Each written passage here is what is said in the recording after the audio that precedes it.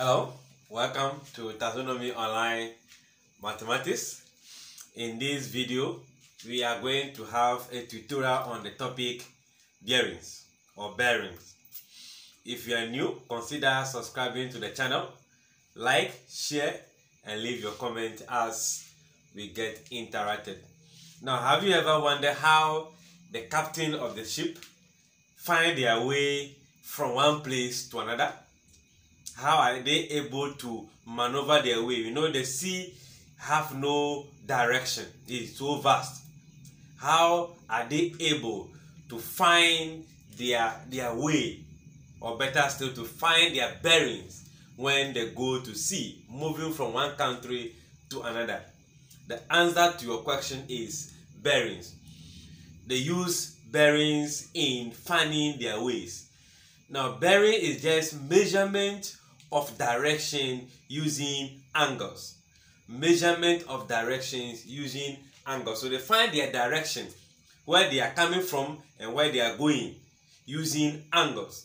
And to do this perfectly, they use what they call the cardinal point: our north, south, west, and east. So in a nutshell, bearings are just measurement of direction. So if you are measuring direction using what? Angles. And we said that this angles measurement is made possible using the cardinal point. And we know our cardinal point make use of north, south, east, and what? West. So to put it on a diagram or diagrammatically, we can have our cardinal point in this way, where we have north, west, east, and what? South.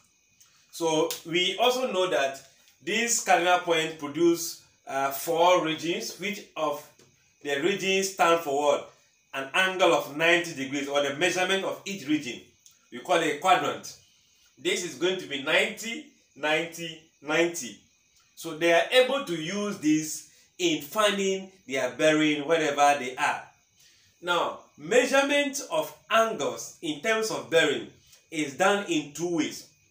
One, we call it 3-figure measurement, whereby your measurement or your movement is always measured from the north. Your measurement is always measured from the north in clockwise direction.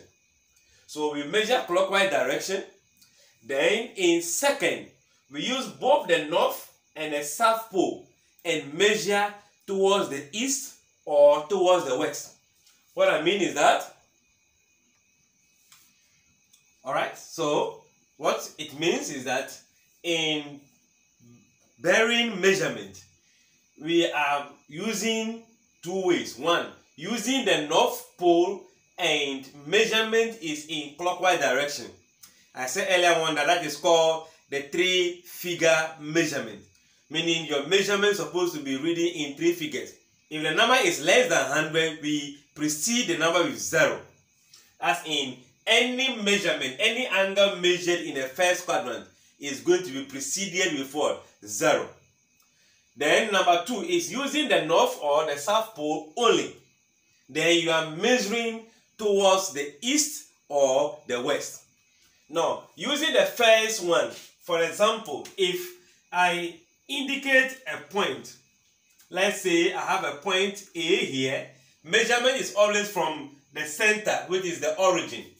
If I put here 63 degrees, and you are asked to find the bearing of the point A, this is where the point A, you are going to measure for the north, measuring from the north. Now, the bearing of A from the north or from the point O is going to be 0.63 degrees. The bearing from the north. Your measurement is from the north. So if you are moving from the north, you meet the line connecting the point and the center. That is your measurement. Now, if in case, let's say we have a point here that have 43 degrees, and we put a point B, And you were asked to find the bearing of the point B from where? From the center or from the origin.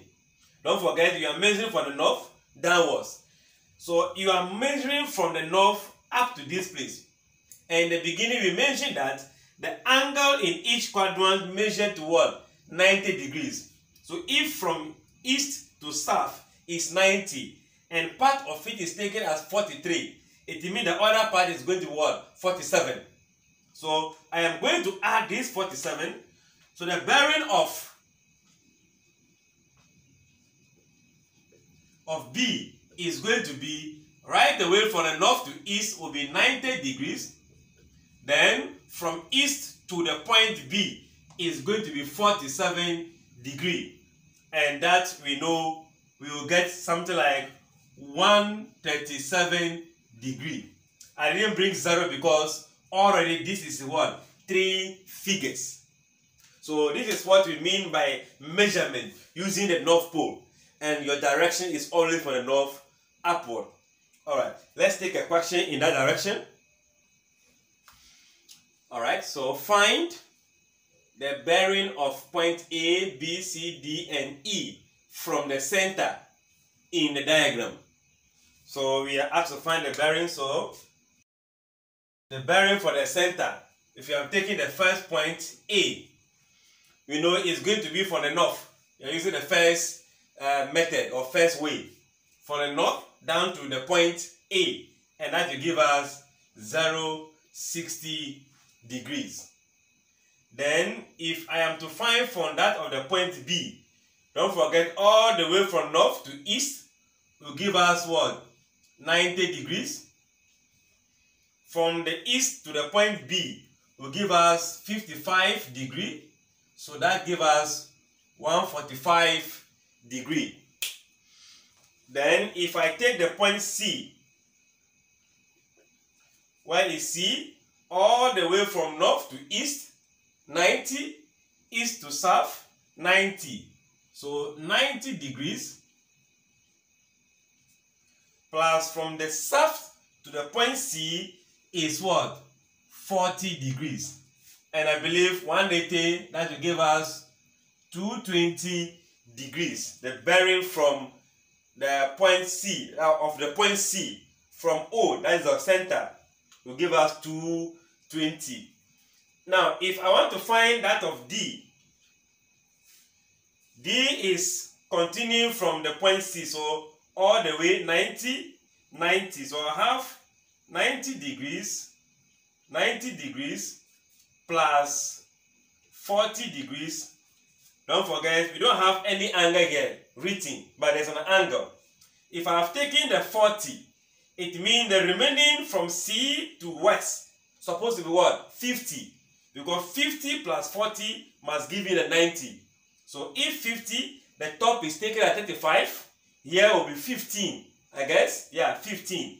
So I'll be adding this 15 to 40 to this. So 15 degree, and that will be 235 degrees. And I believe you can find this. Okay, this is 65 degrees. I believe with this explanation, you should be able to find the bearing of E from the center. So if you are moving from the north to east, you know you have your 90, east to south 90, south to west 90. This must also give you 90, but we have taken the top. So I believe you know what bearing you are going to have of E. If you know the answer, hit me up in the comment section. Let's see what you can get. Alright. For the second aspect, we are saying using the North Pole or the South Pole. It means in this measurement, the measurement is not only measured in North Pole. We are using both North and South. And the measurement is also not measured only in clockwise. We are measuring towards the east, meaning this direction, or towards the west. If I am on the south, I am moving towards the east. I might be moving in anti-clockwise direction. if I am also here moving towards the west, I must be moving in what? Clockwise. From here, clockwise. From here coming to west, anti-clockwise. So the bearing in this place is not going to be measured taking clockwise direction only. It is only in the first measurement that the clockwise direction is taken. Alright, so in the second one, both north and south are going to be used, but in this case, our measurement is going to be either northeast measurement or northwest or southeast or southwest. Don't forget, we are not going to turn other way around. It's going to be either northeast, northeast, north, meaning the measurement starts from where? The north towards where? The east. Then here is also going to be the north towards the west. Then here south towards the east. Then south towards the west. Alright, so if you want to use this measurement for this question, the measurement from north to our A, which is the point A, is going to be north 60 degrees towards what? The east. So the moment we are seeing this, north 60 degrees east, meaning movement from the north moving towards where? The east. And that will give you this. Now, if I want to find this, now, one thing you have to also know that the angle we are measuring is an acute angle made with the north or the south. Any acute angle made with the north or the south. So here you can see that this is an acute angle made with this south, made with the north. So I can get my measurement. But here, the angle here, I am looking for bearing of what? B. But you can see that I want to use from here going. Because I am going to move from south. I have bypassed northeast. I can't say east south. So I might to use what? Southeast. Then the angle that B make with the south is what I'm going to represent. So in this case, 55 minus this will give us 35. So my measurement is going to be S 35 degree towards what? The east. South. Moving 35 degrees towards the east will produce here to be 55 if I subtract from 90. I believe I get the concept. Alright. Then let's go to that of what? C. Already I can see that this is an acute angle made with the south. So I believe you know what to write. That is going to be south 40 degrees movement towards where? The west. You are measuring 40 degrees towards the west and you meet the point C. 40 towards the west, the point C. I believe you get that clear? Beautiful. Let's go to D. Which angle is D making with the south? It's making 15 plus 40. That is going to be 55. So I am going to have that measurement for angle, the point D, to be south, moving 55 degrees towards the west. South, 55 degrees towards the west will give you the point D. Then to E, the angle that this is making with what? Don't forget, I cannot move here. If not, I'll be saying west, north. But I have to move here. Meaning, from the north, I'll be moving towards where? The west. The angle it makes with the north is 65. So, 65 degrees towards the west. So, if you see this, you can be given this also, whereby you will be asked to represent on a diagram. Meaning, from the north, you are going to the west. So, you are measuring 65 on the north, measuring 65. Meaning, the acute angle made with the north is 65. So, that is what we use in measuring bearing. So, bearing can be measured in two ways. Either the first considering only the North Pole measuring in clockwise direction, or the second, consider both the North Pole, the South Pole, and your measurements should be towards the west or towards the east. I believe you grabbed the concept. Good. If you really understand this, then don't forget to like the video, share with your learning colleagues, and leave your comment. If you have not subscribed, please, I'll indulge you to subscribe and click on what? Notification bell to receive more notification if a video is uploaded. In the next episode, we will be dealing with the actual calculations of bearing, that is distance bearing form of a bearing. Don't miss that. See you in that episode.